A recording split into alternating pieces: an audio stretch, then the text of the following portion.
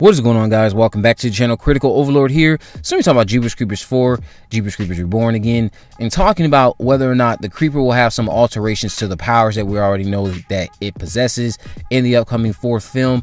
Now, in the past, what we have been teased is, I'll start off with Jeepers Creepers 2. Jeepers Creepers, the original, we did not get any of that teased. Jeepers Creepers 2 kind of started teasing us with the fact that the Creeper had telekinesis, and then it wasn't really addressed again. Well, I'll get back to that. Where it started was when Taggart was looking at this knife dagger that Jack Jr. found in the cornfield after Billy had been taken, while he was sitting inside, of course, very sad and depressed after losing Billy. He looks at the dagger, looks at the engravings on it, and then it just kind of shoots out of his hand, almost as if there's some type of telekinesis going on between where the Creeper can move objects with its mind, and there's some type of connection with the weapons it has created for itself, and, you know, just the telekinesis that it possesses, the moving objects at a distance with its mental power, basically. So how exactly does it get readdressed later on in that second film? The dagger is at the head of the harpoon when he goes to confront the Creeper by saving the kids on the bus. He shoots it at the Creeper, and then it goes directly into them. Now, what I am thinking is that maybe that's because of the telekinetic link between the Creeper and its objects that it possesses and creates for itself. It literally goes right into him. I don't think there's a moment where he misses him, not once. And I think that's because of the fact that he led the harpoon with the object that shot out of his hand earlier. So that's like the only other time we got a glimpse of that. Jeepers Creepers 3, though, of course, with the budget that they had to work with, everything came off very hokey. We're seeing the objects in the back of his truck come into his hand at will, with him not even having to go and pick it up or anything like that. And then we see it once, just I think once, when he is going to kill the kids on their bikes, and then they somehow were running and their feet are off the ground by the time they were attached to the tree. I still don't understand that scene. But whether or not we'll see something like that in the fourth film, I don't know.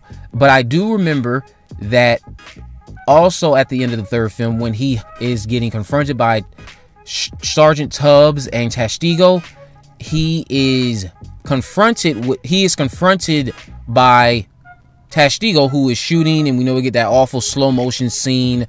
And then he comes down on him. He has killed him with his battle axe. He walks away from the body, doesn't turn around, throws his hand back. Testigo's body props up, and then the battle axe flies out of his head into the Creeper's hand, and the body just falls down. More display of the telekinesis right there.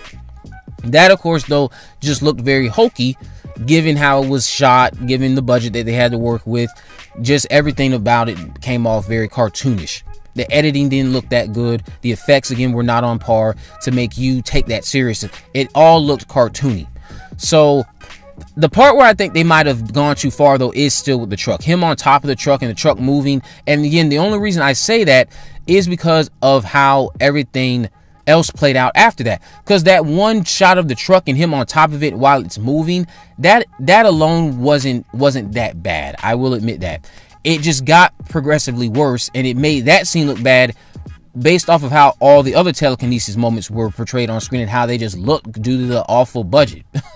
So, like, in the fourth entry, if they were to do this again, hopefully it's something more grounded. I mean, like him moving the truck with his mind, I don't care about that. You can go ahead and do that. You can have the harpoons and stuff come into his hand, but I guess the way you frame it and the way you, based off of the editing, is going to be really what makes or break that. Because a lot of the stuff in Jeepers Creepers 3 was just, it looked cartoony and it was ridiculous.